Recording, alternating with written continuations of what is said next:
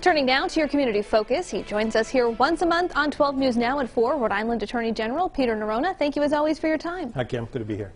I want to start with something that your office released today, actually just this afternoon, some new data connected to violent crime prosecutions for the month of December. Can you walk us through some of the highlights there? Yeah, so it was, we decided that the public really ought to know on a month-to-month basis the kind of work that's being done around violent crime, because sometimes it can fly under the radar screen otherwise. The bottom line is that December, I hate to say it, was sort of a typical month. Number of convictions, 14 guns seized, over 20 new cases brought, 5 people convicted and sentenced. I mean, the reality is that gun violence across the country is up. We're no stranger to that here. But the proactive work that we're doing in connection with our law enforcement partners, I think, is starting to have, in particular, a real impact. When people hear those numbers, you say it's a pretty typical month. I mean, I think some people might be shocked to hear that kind of volume is happening every single month, but that's typical. Yeah, well, that's why we're putting it out on a monthly basis now, so that, I mean, I think the public deserves to know what the issue is out there and what we're doing about it. And until you kind of see it put together in this way, it's hard to understand the full scope of the problem. It's why we've taken some of the proactive steps we've taken through our urban violent crime initiative to get after these cases, get after these defendants before they shoot somebody. It's this kind of data that's driving that approach.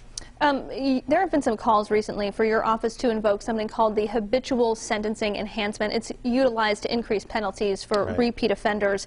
And this comes in light of 2 alleged DUI crashes where young women were killed on New Year's Day. And the men who allegedly caused those crashes have lengthy criminal histories. Should they have been behind bars instead of behind those wheels?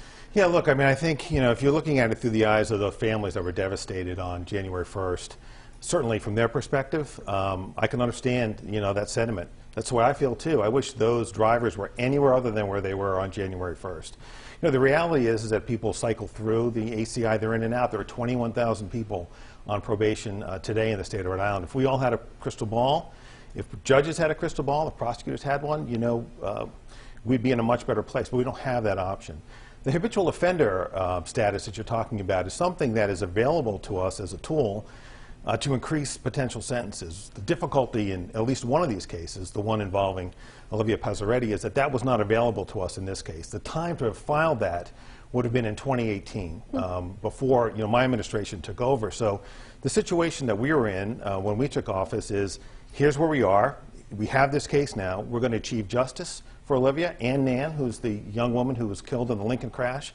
And we're going to do everything we can to make sure that justice is served in both of those cases. And speaking of Olivia Pazzaretti, her family is calling for the suspect in that case, Aramis Segura, to face a murder charge in light of some of the things that he posted on social media before that crash occurred. Is that in the realm of possibility for him to be facing a murder charge in this case? Yeah, look, the investigation is still ongoing. So, for example, what's ongoing?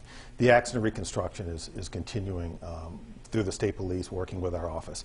We're still tracking down social media accounts. We're still interviewing witnesses. Obviously, murder is an intentional act, a specific intentional act. And so we need to know a lot more about how this incident unfolded, this crash unfolded, to be able to make the kind of legal determinations that we need to make. And we have time to do that. The defendant is held without bail as a probation violator. And I'll say this, in both cases, and in fact in all the cases that we do of this nature, we are committed to achieving justice for these victims and their families. The reality, Kim, is that there's a tremendous number of driving death cases and serious bodily injury cases that happen in Rhode Island. In the last 5 years, there have been 522 of them. 89 have resulted in deaths. That's an incredibly high number. This is an incredibly difficult problem. Every case is an individual case, and behind those 89 deaths is a family. That's why we take these cases so seriously.